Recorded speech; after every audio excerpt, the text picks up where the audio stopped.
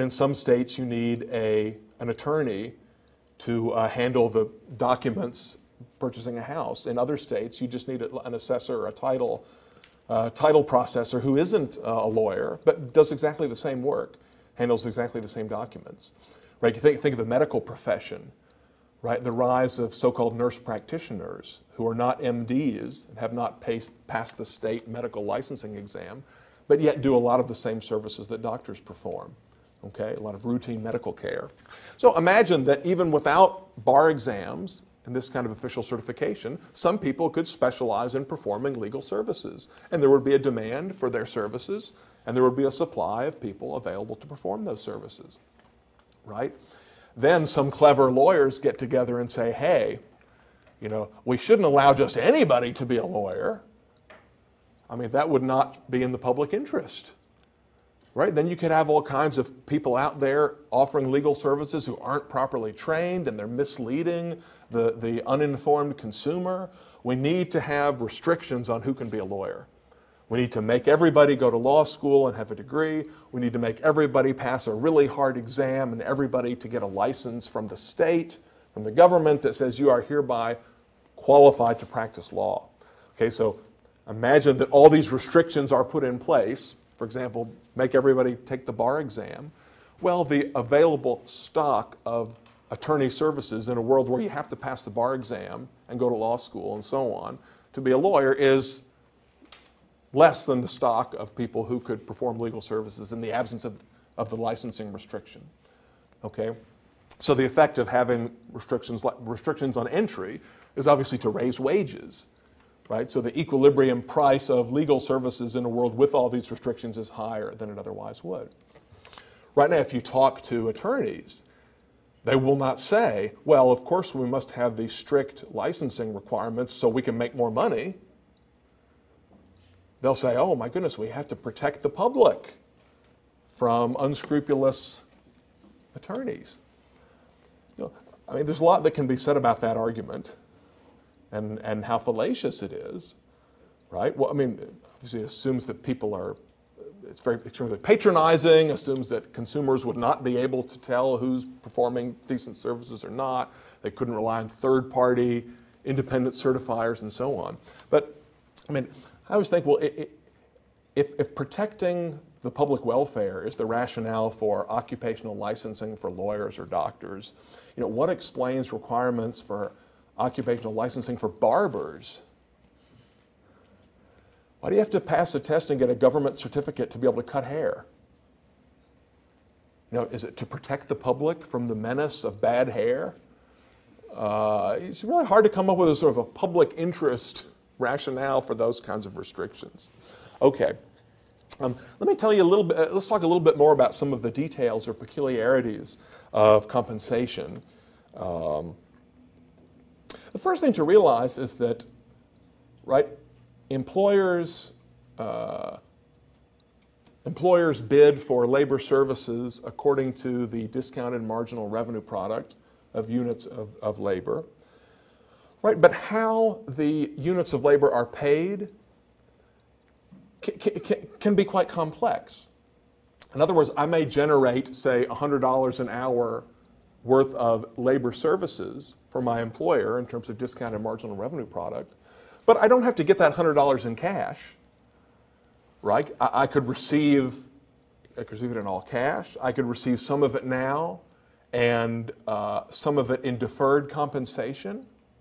I could receive some of it in cash and some of it in services like fringe benefits, health insurance, medical care, retirement planning, and so on. I could receive some of it in terms of enjoyment or satisfaction. In other words, my employer might say, look, you can get $100 an hour and work in an unattractive cubicle, or you can get $75 an hour and work in this luxurious office. And some workers would be happy to receive part of their compensation in terms of a pleasant work environment. Whereas there's nothing in our theory that says that wages have to be paid purely in cash up front. Okay? It turns out that empirically, the ratio of salary or cash compensation to fringe benefits is not the one that would presumably emerge in a free market for labor. Right? A lot of it is affected by tax policy.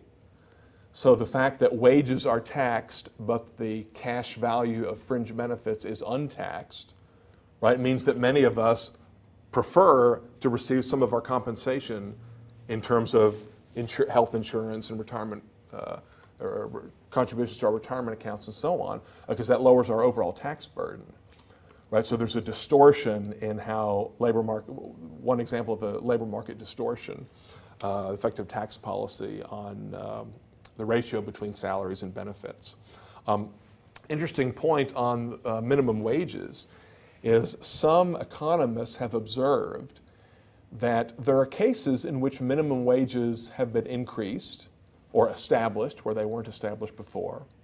And if you remember in the diagram that we had yesterday, in fact we saw it twice, Joe had one version, I had one version, right, where the government sets a legal minimum wage that is above the market clearing or equilibrium wage, right, that leads to an excess supply of labor. The quantity of labor supplied exceeds the quantity of labor demanded. There's a surplus of labor or unemployment, and a reduction in the quantity of labor that is employed. Okay? Fewer laborers, there are fewer labor transactions than there would be in the absence of the minimum wage. However, some people have observed, as I said, there are particular markets where minimum wages have been imposed or increased, and the quantity of labor employed does not seem to go down. Or it doesn't go down as much as our analysis would predict. How can we explain that? Does that mean there's not a downward sloping demand for labor?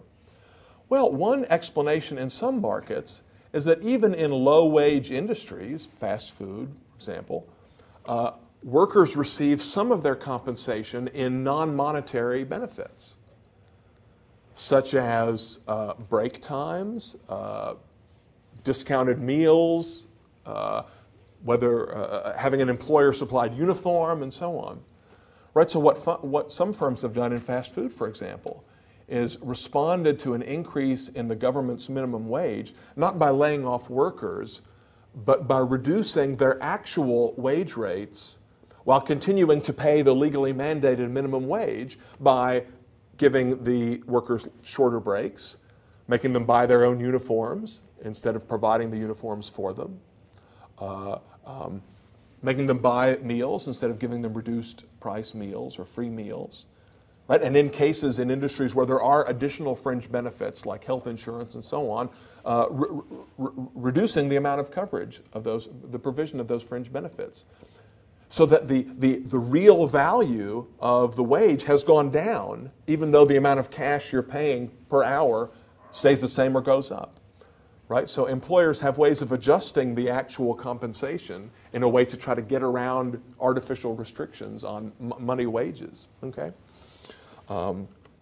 Something else that we observe in some labor markets is that employees often have a long-term relationship with particular employers. Right? It isn't the case that every labor market transaction is kind of a spot market transaction where you hire a unit of labor for an hour or for a day, and then at the end of the trading period, the employer and employee go their separate ways and never see each other again. Okay? I mean, most of us are employed in long-term relationships with particular employers, right? And so the amount of pay may vary considerably over the period of this relationship, right? And what our theory explains is that the total amount of compensation received over this period will reflect the total value of the discounted marginal revenue product over this period. But they may not be equal on a day-to-day basis. Right? In other words, there are some occupations where individual employees, new employees who are just starting out, may actually be paid less than their discounted marginal revenue product. And more senior or tenured employees are paid more than their discounted marginal revenue product. And firms may use this as an incentive device, right, as a means of trying to encourage younger workers to invest in firm-specific training and so on, and to do the things that are necessary to get promoted, to become more senior workers at some point. Right, so this doesn't indicate a